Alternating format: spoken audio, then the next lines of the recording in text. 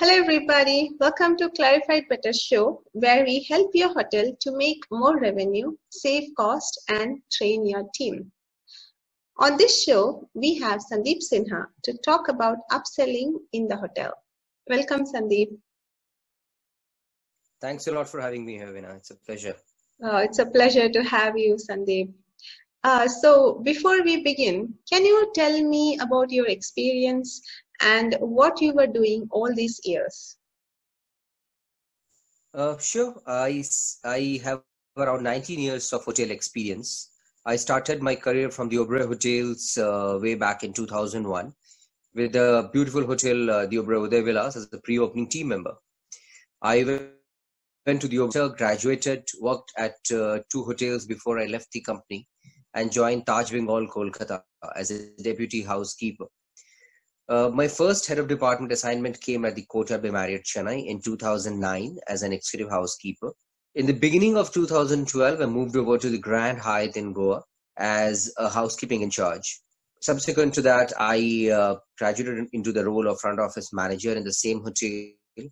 And in 2018, I was transferred to Hyatt Regency Kolkata as a rooms division manager. My last assignment was at the JW Marriott Jaipur as director of rooms. Currently, I am setting up my own venture. It's called The Pro Learner.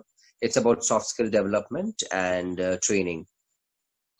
I'm sorry, can you say about your new venture? What is it exactly?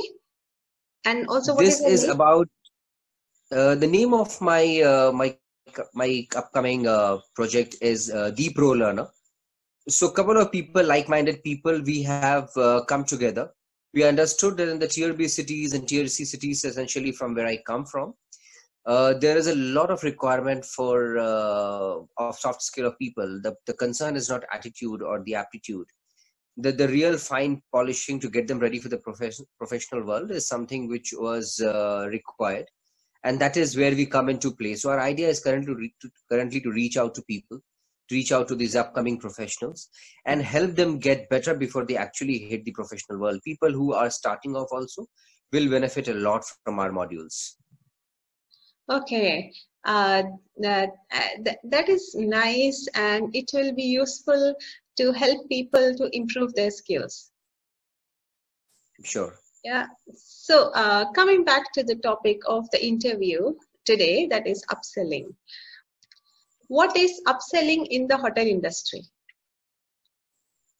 Upselling is a very simple tool to upsell something to a guest, which is what the guest was not really initially had asked for or was anticipating. Usual upselling when people come to people's mind is upselling a room category. It is not only room category or room type which you upsell a lot of services also which come along with it. In a restaurant, you can upsell a dessert, you can upsell a beverage, you can upsell a wine bottle. Similarly, the same thing happens in room service where you upsell an accompaniment to go along with a main course, a nice beverage to go along with your steak. You can also upsell services like laundry, like breakfast, like meal component, like airport transfers if it is not really been booked for or reserved by a guest. So upselling is a very unique tool, a very unique approach to maximize revenue and also to enhance the overall guest satisfaction in the hotel. Okay. So these are the areas of upselling in the hotel. Which other area do you think the upselling can be implemented? Or which all area can you upsell in the hotel? Majority of the upselling happens with rooms and services associated with rooms. So the key department which plays a major role in upselling is front office. Also, your in-house reservation or the team which is reconfirming the reservations of guests coming in, they also play a major role. So I will quickly go through the cycle of upselling and what are the opportunities which are available to us. First and foremost, when you're reaching out to a guest with reconfirmation of the reservation, you can always identify the guest, what the guest is coming and the purpose of visit and get to know the guest better. If at all there is an opportunity, do your upsell pitch. I have always told the reservation teams in my previous roles that if you are reaching out to a guest, and if you get to know the guest, if you get to build a connect, try an upsell pitch. If you know a guest is coming with a family, and if the guest is coming for a leisure holiday, or guest is coming with for a long stay, and if at all you have something better to offer, give the guest an option, so that the guest, even if the guest does not take that upsell, then there is something available in the hotel, is something which is known to the guest, and front desk job becomes easier. So reservations is number one. Number two, obviously, is front desk. While checking in a guest, it's a huge opportunity. You leave traces, alerts, and you can upsell a guest. Number three, of course, you can upsell a guest in different F&B restaurants, as I was telling earlier, about something to go along with the meal. And lastly, I think everyone in the hotel, which are the team which are not really doing upsell, should also know about it. Because if they have an opportunity to speak to the guest, they can always tell the guest about it. And maybe a front guest is talking to a front desk person and say, listen, from my room, I'm not getting a view. Do you have something on a higher floor where I can see the city better, or I can see the ocean in a resort location on a beach? And you can always say, yes, we have a beautiful room. Why don't I show you the room? So everyone in the hotel should know that these are the services available for upselling. Okay, so why is upselling so important? Two reasons. First, upselling helps you in maximizing your revenues.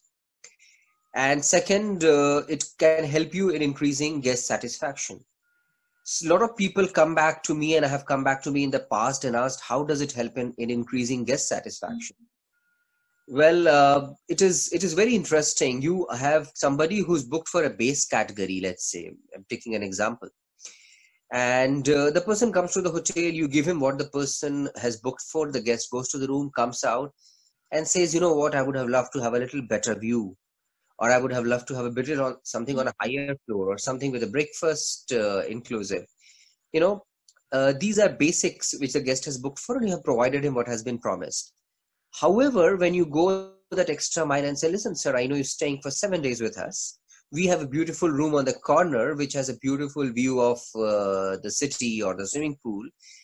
And we know you have not booked with a package with breakfast. However, if you take breakfast package now, it will be lesser than what an actual breakfast rate will be, because you're taking it as part of package of your room. And you explain the guest beautifully. The guest takes the package and he or she has a wonderful stay, checks out and says, you know what, I'm going back to this hotel because these people actually know what I'm looking for. When I was staying for 7 nights, I did not book the right room or the right package, but they helped me choose the right package and the right room, which really enhanced my stay experience. And I think that's the perfect place where I want to be. So that was with regards to guest satisfaction. If somebody is having a meal, you offer a beautiful wine, the meal is enhanced, you probably have one of the best meals you ever had, and you go back and say, I'm going to go back to that restaurant because that steak or that pasta with that wine was beautiful. And you really helped the guest in buying that wine and upselling probably something else with it. So you're getting the guest stay and the guest satisfaction better. Also, what you can do is, while you're doing it, you're helping the hotel and your own departments earn better revenues. 3% incremental revenue over the room revenue is what we achieved once. And I think there are hotels which are doing much better. You help the hotel earn more revenue. You help the hotel getting a better ARR, better RevPAR, and obviously it's a win-win situation for everybody because the revenues are coming in, the guests satisfaction is increasing. So I think it's an amazing tool. Oh, that's great. That sounds great. So, are upselling and upgrade similar? Not really. Upgrades is when I upgrade somebody to a better category. Okay. So I was traveling with my family and my parents and my son. This was on a holiday long ago. And we were traveling to a location where we were on a pilgrimage, and we reached around 3:30. Yes, so reached around 3:34. Wanted rooms together, so they offered me one suite and a room next to it, which was not a suite, which was a smaller room. And my father said, "This suite is beautiful." That was an upgrade which they gave me. So he said, you know what, I want another room like that because I would like to experience a bigger room myself. And there was a small modifier, a small component which I had to pay to get so they came back and said, we can do it, we can upsell your room, and this is a small modifier. So classic example, I was upgraded, my father was upsold. And that is how it went. So upgrade and upsells are not really similar. Upgrade is when I am offering somebody an upgrade to a better category, because I may not have a room category of that type, or I may want to keep that room vacant, or I want the guest to experience something better. The guest may be a VIP with me, or maybe a loyalty member, and I want to do something for a guest, and I'm upgrading a guest. But upselling is when you're helping somebody buy something which is a different level product. Okay, that sounds wonderful. Right. And what are some of the upselling techniques at the front desk? If I am a supervisor or a manager, how can I implement the upselling at the hotel? First and foremost, you need to ensure that the team which is going to upsell, every associate is thoroughly trained. The associate is thoroughly trained on every room type, technique, the services which can be upsold. Do your role plays, do mock upselling, let the person be confident. I have had an experience where somebody knew about upsell because a person attended the briefing and was trying to upsell a guest a higher room type, and the person took across a guest to a wrong room. And obviously we had to all pitch in. And so if you are not training a person, you are setting the person up for failure, which is not good for an associate's confidence. So it is imperative that the training is done thoroughly. The person is absolutely confident. The person knows what are the services we are upselling, what are the categories we are upselling, what categories are available on that day to upsell. If I don't have a suite and the associate goes ahead and says, I'm going to upsell you to a suite, it's not going to help. So you need to have somebody who's informed, somebody who's thoroughly trained, somebody who knows about different types of upsell available. And once you have done the role play, then put the person across. So first is training. Second is use your PMS, property management software, very thoroughly. I have used Opera extensively, and I used to make it a point to screen all reservations the day before. Once I get to know about the guest, start putting traces and start putting check-in alerts. Check-in alerts and reservation alerts are a fantastic tool because they prompt and they tell you, please upsell the guest breakfast, please upsell the guest laundry package, long stay, try to upsell something on the higher floor. Coming with family, upsell a room with a view. So when these things prompt up, the front desk agent will obviously look at this, because when you are in a hurry to check in a guest, it is important that somebody is there to assist you. You cannot have somebody standing next to you. So as a supervisor, what you can do is ensure that necessary alerts are left. People are thoroughly trained. When they are thoroughly trained, it's important that you are part of the whole process. You see for yourself on the shop floor what's happening. If a guest is in a hurry and if the associate is trying to upsell, it is not good, because A, the upsell will not happen, and B, if the guest is in a hurry, you let the guest be in. Maybe just tell the guest that you have something available which is a better category or some service which is going to enhance the guest stay. Maybe when the guest has time later on, you can reach out to the guest, because obviously you have told the idea to the guest, and this is lingering in the guest's mind. And when you reach out to the guest, probably half of the decision is made, and then you can help the guest better. It is also important as a supervisor, you train the team thoroughly on how to close the upsell. When you're upselling a guest, especially at front desk, it is important because some hotels I know it's also in some hotels, people are in a hurry to upsell and put the guest in a room. It is important that you take the guest signature on a registration card. When the guest is signing at the time of check-in, write the upsell component or modifier. Ensure the guest signs for it, because then it becomes a written document. At the end of the day, everything has to be thoroughly checked, recorded, put in the PMS. Upsell is done on registration card, guest is signed, is fine. But the same thing has to go back into Opera, has to be fed in, because then it becomes a part of a cycle. It's on Opera, it's on registration card, everyone knows about it. You update the comments accordingly. Guest has been sold club access, guest has been sold higher category. And then what happens is you have the reservation comments updated, you have the rate updated, you have the registration card updated with guest signature, and you have really closed the loop thoroughly. And then it's important that as a supervisor, you encourage the team to go back to the guest the next day and find out how was service or the room category which has been upsold to the guest.